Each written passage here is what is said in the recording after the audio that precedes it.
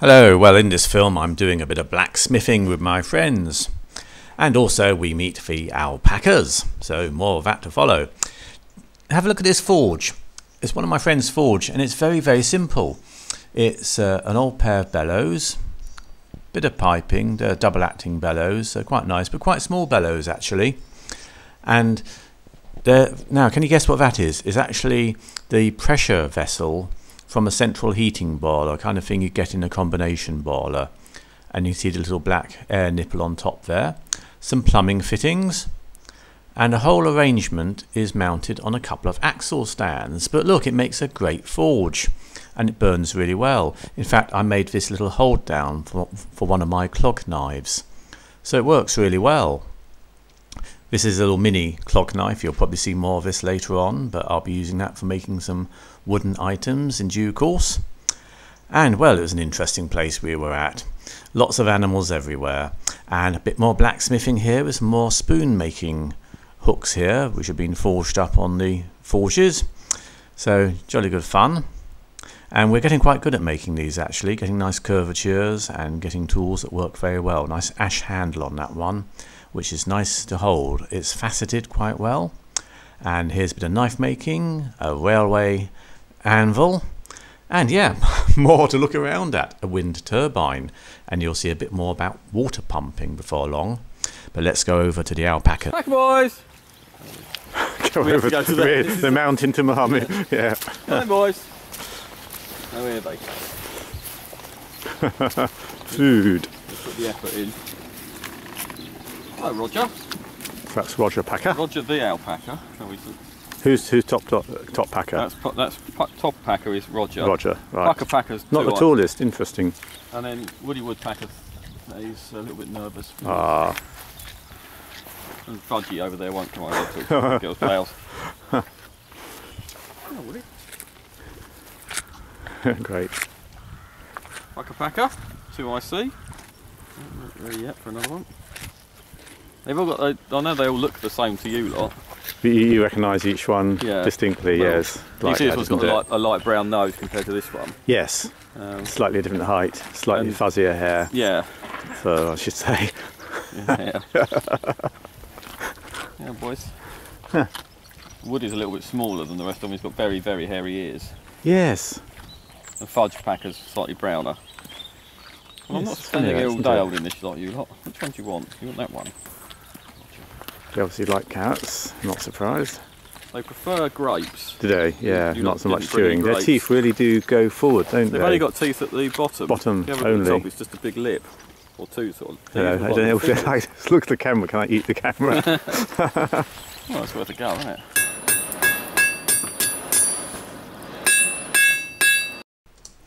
This is my other clog knife, and in fact I'm not going to be going into clog making, just in case you're wondering, but a couple of other projects are in mind, and I'm making a little tie down hook for it here to actually hold the blade down when you use it.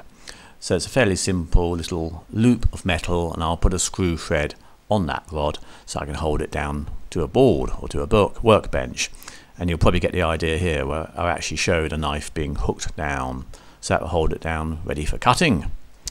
And I'm quite pleased to have got this one actually. It's a French one. I think its technical name is a parfour knife.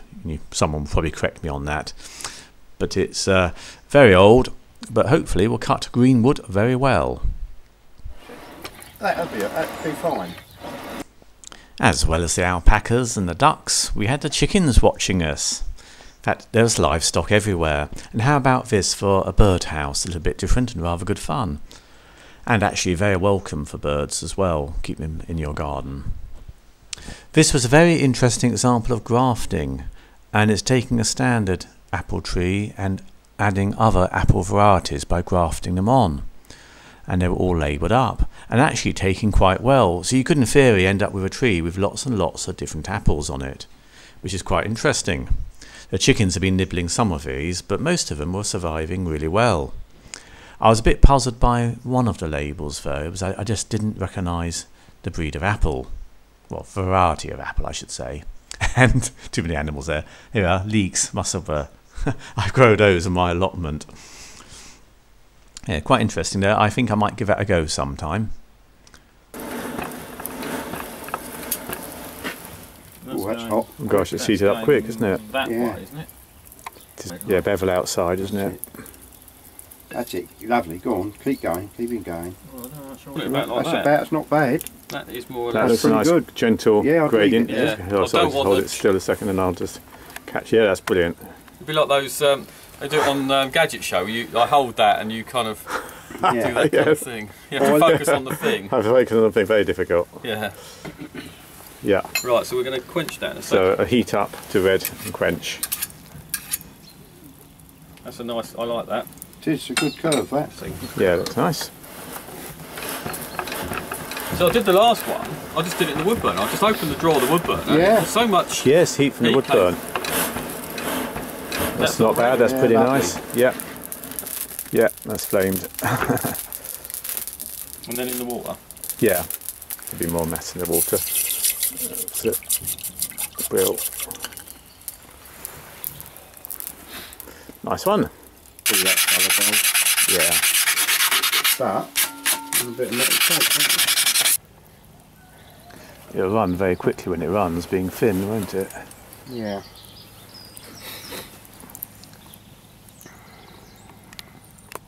It's starting to go. Yeah, that it blue at is. the bottom. Yeah. In fact, it's run. Yeah, no, along gone. this It's way. gone. Top. Yeah, Plunge. yeah. Look at that. Yeah, it's not bad. It's a little bit blued on the edge, but That's about not bad at all. it's worth running with to see how it goes. And Well, Yeah, yeah. I should say. If it snaps, we'll make another one. exactly. I don't think it will. It'd be. I reckon it'd just be a little bit on the harder side. So that's another spoon maker's knife to add to the collection.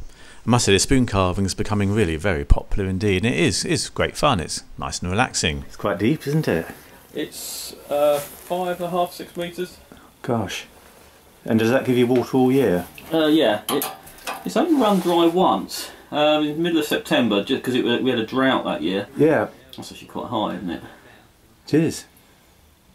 Yeah. So there's a pump, a submersible pump down the bottom Yeah. of that. That goes up that It pipe, goes up that pipe. and then it goes into those tanks. The top tank, and it's got a float switch in there. So when the tank is half empty, the float switch automatically turns it on and fills the top tank Goodness. to the brim. Yeah. And then there's a cistern thing Yep. in the bottom one. That hose pipe basically keeps the bottom one full up as well. Gosh. So there's a minimum of 1,500 litres up there all the time. Cool. It's quite impressive. Huh. I hope you enjoyed seeing our little blacksmithing session and all the sorts of things that we get up to. Always good fun, and it's nice just having a general chat with friends and lots of cups of tea. Anyway, thanks for watching. Bye.